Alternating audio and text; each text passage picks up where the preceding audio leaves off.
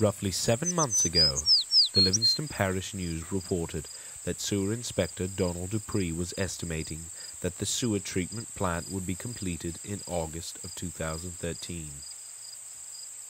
He told the Livingston Board of Aldermen this past July 11th that all of the stair landings were up at the Satsuma plant, which provides access for anyone that would like a tour. Now completed and sitting idle are all of the various stations and equipment needed to operate the facility. All of the work is done. The walls of the sewer treatment plant took spared no expense in treated walls with 2 coats of transcoat finish. It is made of the same materials applied on the partitions of the interstate. Transcoat is a finish that protects against rust and corrosion. As you can see, due to this plant sitting idle here, some equipment, including these chains, are already showing signs of decay.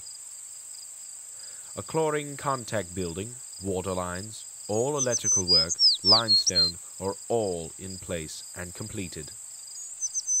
Mayor Darrell Jones said the town of Livingston received the final permit of the Army Corps of Engineers for the right-of-way to the plant entrance.